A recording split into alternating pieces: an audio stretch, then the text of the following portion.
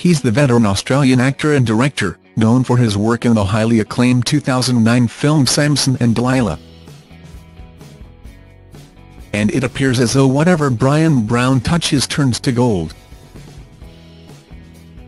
Speaking to Confidential on Sunday, the 70-year-old star recalled the overwhelming response to his latest flick Sweet Country, which recently debuted at the Venice Film Festival.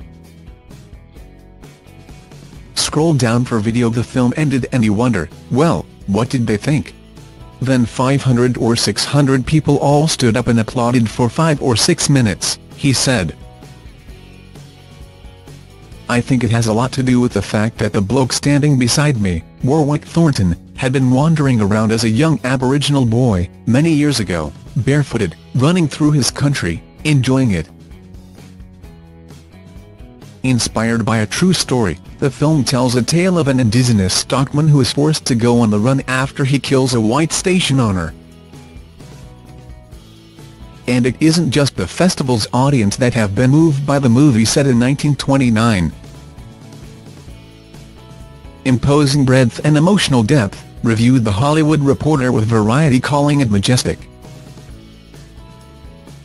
With Aboriginal filmmaker Warwick Thornton behind the movie, filmed over 4 weeks in Alice Springs, Bryan said the impressive reviews prove that anything is possible.